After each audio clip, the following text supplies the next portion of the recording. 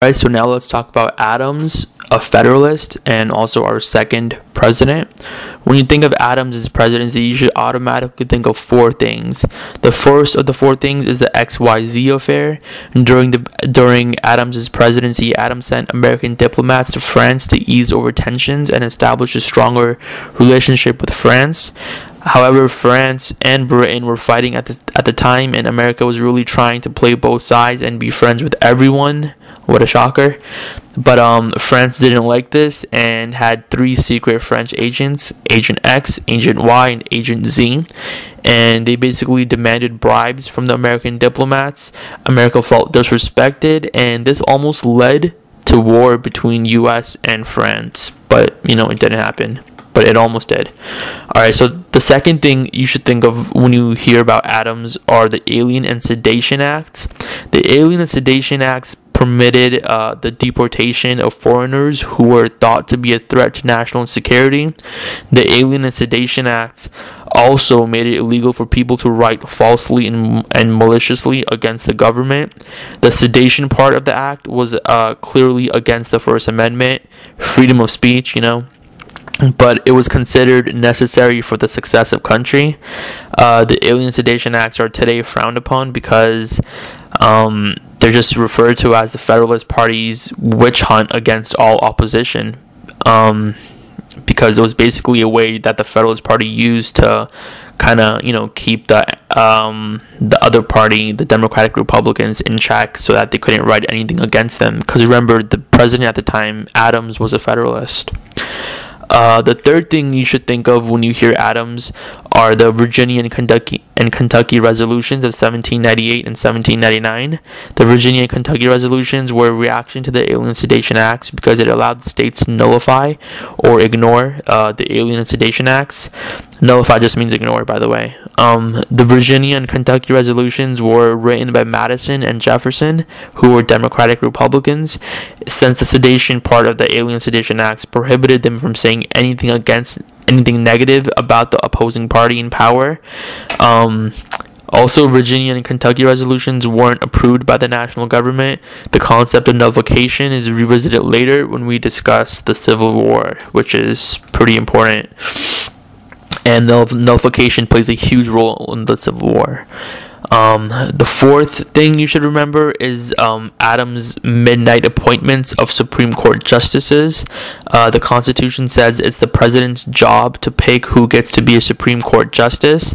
So before Adams' term ends, he actually picked the Supreme Court with judges that supported his Federalist platform. He basically packed the Supreme Court with all the Federalist judges he could think of.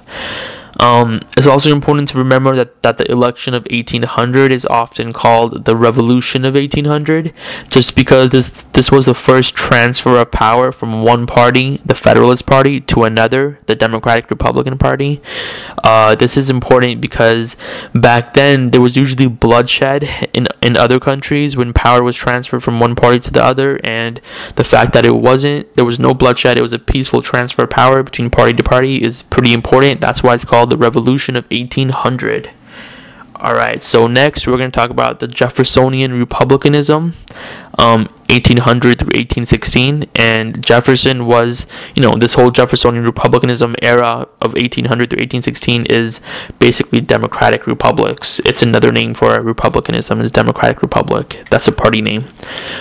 Jefferson was a Democratic Republican. He supported agriculture and made policies promoting an agrarian America rather than a commercial one. During his term, Supreme Court Chief Justice John Marshall, he established judicial review in the Supreme Court case Marbury versus Madison of 1803. Judicial review is basically the idea that Supreme Court has a right to declare laws unconstitutional. Marshall Court basically refers to the time when John Marshall was Chief Justice of the Supreme Court, which was between 1801 and 1835. Since Marshall was a Federalist, his court rulings favored the federal government rather than states' rights, which is obviously in contrast to Jefferson, who was a Democratic Republican. And Jefferson is most remembered for the Louisiana Purchase of 1804. More than he basically more than doubled the size of the U.S. with a simple stroke of a pen, which is kind of crazy if you think about it. His original intent was just to get control of the port of New Orleans, but Napoleon Bonaparte, the ruler of France at the time, had too many problems in his own country to worry about, so he just gave over the whole landmass to Jefferson, and just like that, overnight, America was like more than doubled in size. Upon gaining all the new land, Congress funded the Lewis and Clark expeditions to explore the new land. Specifically, they helped establish claims of the Oregon Territory. The War of 1812 was a result of Britain and France fighting. The British were stopping U.S. merchant ships to look for British naval deserters. They often forcefully took American citizens from the ships under the impression they were British, and this searching of ships and seizing of American sailors is called impressment. In addition, the French restricted trade and seized U.S. cargo ships while they were in the French harbors. Jefferson really wanted to avoid a war, so he passed the Non-Intercourse Act of 1809, which basically made it illegal for American merchants to trade with France or Britain. But the act was not supported by the New England, since their livelihood was basically based on merchant trading, and the Southerners and Westerners supported the act because they felt like their national integrity was questioned. Warhawks were the Westerners and Southerners who supported a declaration of war against Britain. The tensions caused by impressment built during Jefferson's term, but resulted in war during Madison's term. The only battle during the War of 1812 that's worth remembering is the Battle of New Orleans. General Andrew Jackson won the Battle of New Orleans. The War of 1812 ended with the signing of Treaty of Ghent of 1812, and both sides accepted a stalemate, which basically means they both kind of like gave up. That's what stalemate means. There was no winner. It was just a tie. However, news of Jackson winning the New Orleans battle and signing of the Treaty of Ghent reached people at the same time. Since back then there weren't really any media networks like CNN or NBC or any big news televisions that can instantly deliver information. So word just traveled by mouth. So thousands of people lived with the misconception that America had won the war because it won the Battle of New Orleans, and because of that, Andrew Jackson was revered as this big war hero.